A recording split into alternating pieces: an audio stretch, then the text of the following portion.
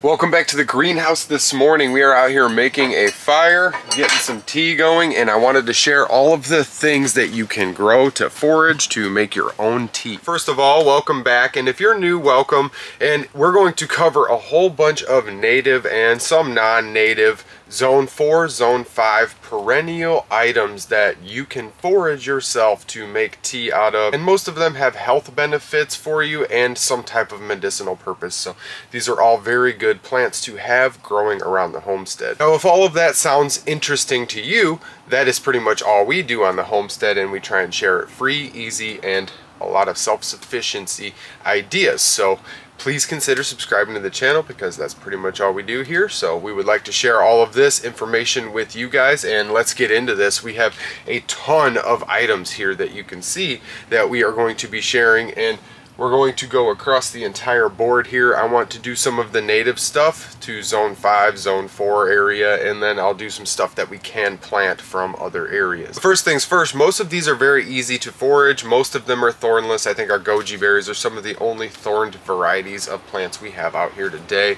And I really do encourage everybody, as a disclaimer, to do your own research on anything you're going to ingest if you have any medical conditions. If you're a healthy person, you would be all right to make a small amount of tea with any of these items here, and you do not have any negative side effects. So I believe in natural healing, and it does work. So I will share this with everybody, but as a disclaimer, I would say do your own research just to check it out also. So first things first, I'm just kind of laying out here on one of my sandbags. They're pretty comfortable, actually.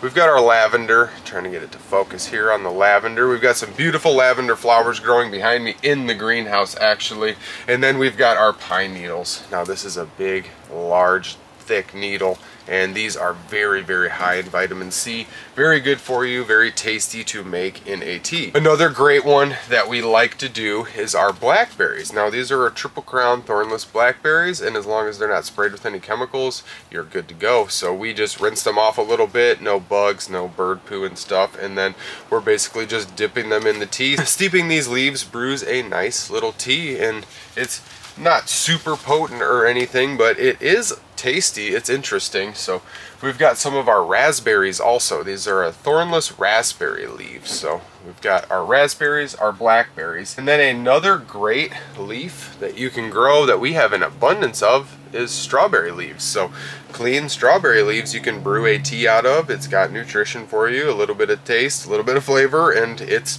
not bad. An airplane going overhead here. Another great tea that everybody can be brewing is dandelion tea. This is a dandelion root here, and we've got the dandelion leaves, and that dandelion is very good for you. The whole entire dandelion is edible, every part of it. So don't forget to plant and reproduce those dandelions. So we let them spread, we'll give them a patch, and we'll save all the seeds, which everybody's like, oh, a dandelion's just a weed, we're gonna spray Roundup on them. Yeah, that's absolutely terrible, so we don't do that, and we like to propagate them, and we find them in the greenhouse as they blow in here just naturally, or brought in by bugs or birds or bunny rabbits or whatever, and they just grow on their own. So we'll pull them out, use them, and boil them up and stuff. You can make dandelion honey, all types of stuff with dandelion. We also like to take some of our own honey, and we like to mix it with dandelions when we're brewing it. We can make a little tea out of it, use the leaves or whatever, and that's good for you too. So there's a lot of uses for all of these native plants. So there's so many varieties of mint. I have just a bee balm here. This is a mint family. So we've got bees balm. That's a bergamot. That's actually a native plant here. And then we've got some of our spearmint. This is a nice light spearmint. Almost just smells identical to gum. And then we've got some of our chocolate mint here. Peppermints. There's all types of mints that you can be growing and using and just cutting and coming again. They will just keep reproducing. We've got mint in the corner of the greenhouse, and it almost works like a pest repellent at the same time. You can hear my shade cloths getting ripped around. We've got like 50-mile-an-hour winds out there today. And one more on the minty note, we've got this lemon balm here also. Lemon balm is another great one. That's super flavorful, and when you're looking to add sugar, we've got this here. This is stevia. We grow our own stevia. That's a Zone 7 perennial, so we can keep it alive in the greenhouse, but not outside. So with the mint tea, simple, easy edible leaves make for simple, easy tea. Very easy to do. You just steep the leaves and brew yourself some mint tea. So moving on to some options for when you're sick or getting sick, we've got some of our rosemary. We've got a thyme plant here. Got my thyme little bush here. We've got a ton of those thyme bushes. They just grow so readily. That airplane's making his way back over our property. Hopefully he's taking pictures and he sends me an aerial photo or something like that. If you're watching, please send me that photo, and he's probably gonna charge me $250 for it. So we've got this oregano here also, trying to focus here. The oregano oil in there is super potent, and it knocks out a lot of germs, bacteria, viruses. It is very, very good for you. All three of those are great for when you're sick because they really knock out those cold viruses and germs. Another interesting one is this mallow root. We've got this basically marshmallow plant, but you use the root or the flowers here.